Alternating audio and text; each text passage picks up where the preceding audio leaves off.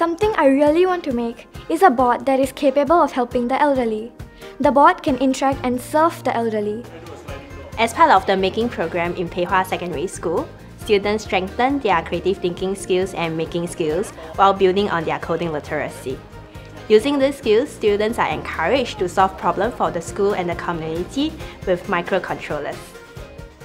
Using PH Innovation Cycle as a framework, students are first introduced to our community partners. Through interaction, students will identify problems or needs to be addressed. Like if the elderly is facing any problem for the elderly. With inputs from our community partners, students will then brainstorm and develop solutions for the needs identified. When your hand touches the ground. Through innovation and experimentation, students will come up with prototypes using their knowledge of programming.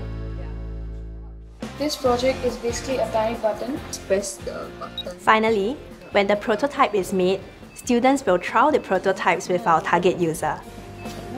Very useful. Wow! I love the making program as we are allowed to unleash our creativity with the help of technology. It promotes team bonding with peers from different backgrounds. A is the core.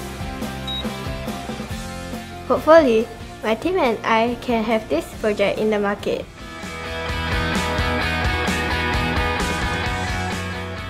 Ultimately, Pei Hwa Secondary School hopes to develop a maker culture in which students become social innovators using technology and innovation to improve people's lives.